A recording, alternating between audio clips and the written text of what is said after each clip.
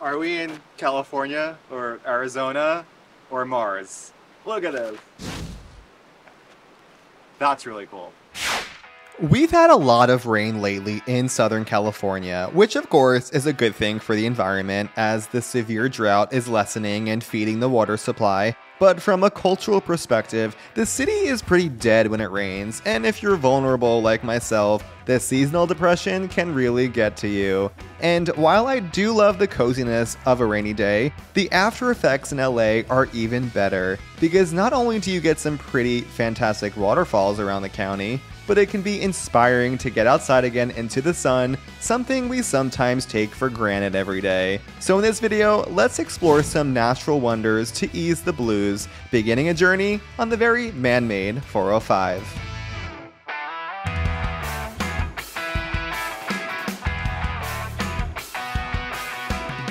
And reporting live from the 405, heavy traffic heading up north. It will take about 45 minutes to go 20 miles. Classic LA.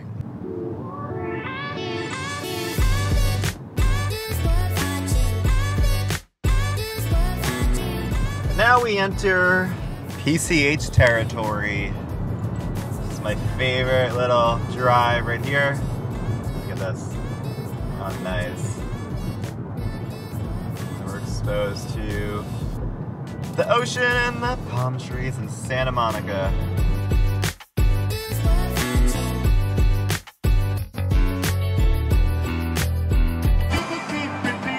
It's winter and it's 66 degrees!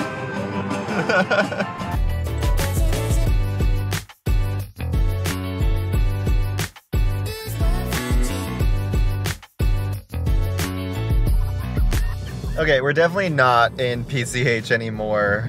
Where are we?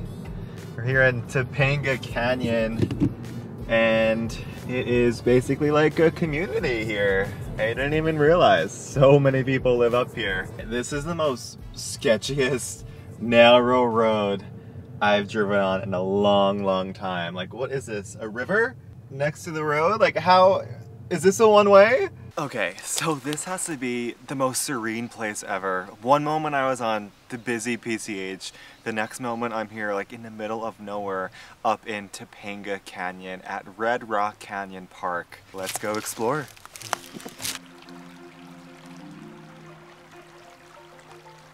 This place is serenity.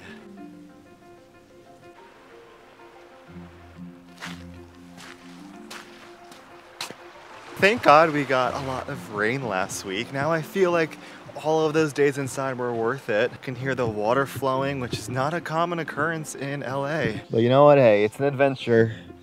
A very muddy adventure at that. I feel like this maybe has to be like the coolest walkway I have ever seen in the Los Angeles area. Like, what is this?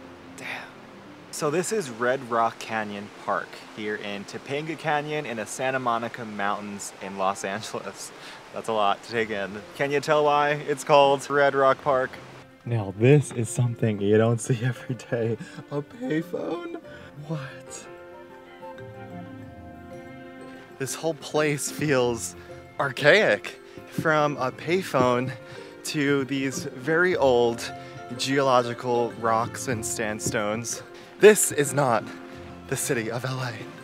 Hidden in Topanga Canyon, you'll find fossils and sespi formations dating back 40 to 20 million years ago, which adds color to the Santa Monica Mountains. While I'm no geologist, it's really cool to be around something so naturally occurring, especially in a city like LA where their freeways, streets, buildings are all obviously man-made, and even the palm trees we regularly see aren't native to Los Angeles or California. They were all planted here. So it's just a pleasant reminder of this weird earth we live on and how we built a city on all of this and take it for granted so much. This was a bit of a jump scare. Someone left their clothes on this trail.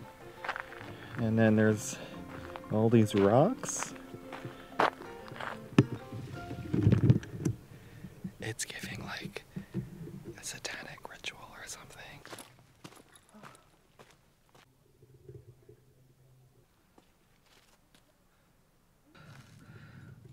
This is pretty cool.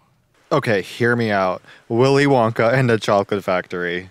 California was in an exceptionally severe drought up until around last year when the rainy days and storms and hurricanes started to become a little more common. A flowing river. It's nice to see flowing water though around the city and massive waterfalls, which we'll get to later in this video. It's healing in a way. Not only is it great for the state's water supply, but with constant doom and gloom going on in the world and media right now, and California's insane cost of living and hardships so many residents are going through, it's the little reminders like this and a reason why I love hiking, because it takes you away from all that just for a little bit and places you in a state of wonder. Oh shoot, but look at this. You can see the snowy mountaintops right above these green lush trees. That is a cool view. I think what's really cool about LA too is that everyone thinks it's all this hustle and bustle all day long. But if you like get up into a hiking trail in the Santa Monica Mountains or Topanga Canyon, there's like no one around. So it's kind of like living in a rural area, a suburban area, and an urban area all in one. That's just my take on it. Los Angeles is the only city in the United States divided by a mountain range, the Santa Monica Mountains, which is home to over 1,000 plant species and 500 mammal, bird, reptile, and amphibian species. The serenity of this natural setting and being around these red rocks that make you feel like you're in either Arizona or Mars had me wishing that Red Rock Canyon State Park, not to be confused with this one called Red Rock Canyon Park, was closer by, and that park sits about 120 miles east of the city in the desert.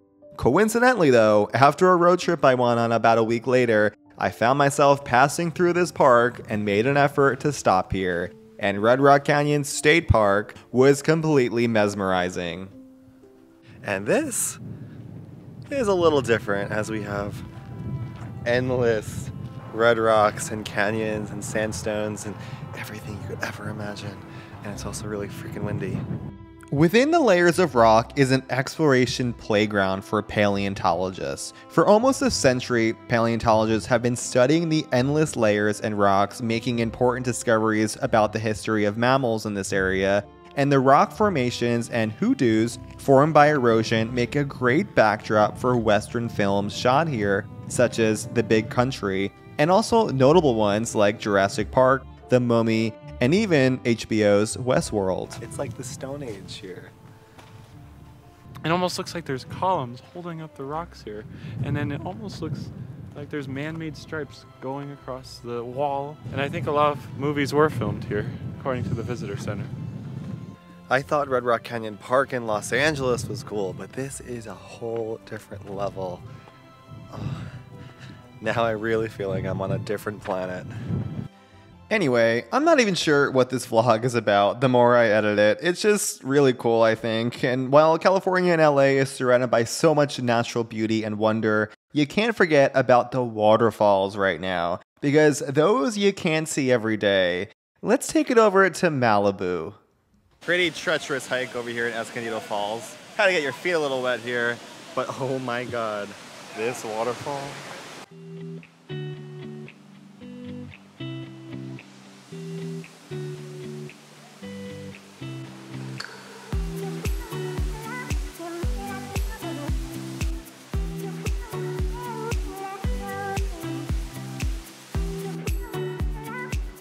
I have never seen something so magical in LA.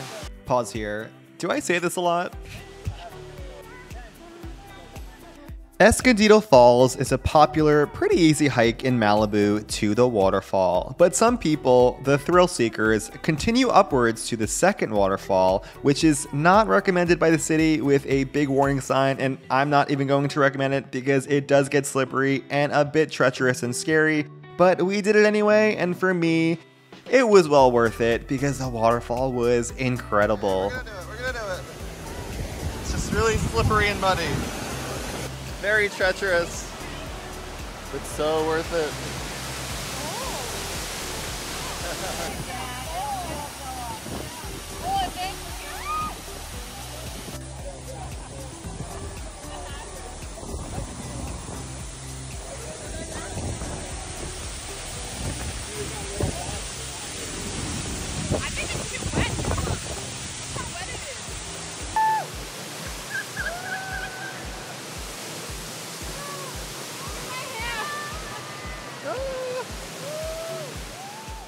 And of course, a day in Malibu or the Santa Monica Mountains is never complete without a sunset drive on PCH.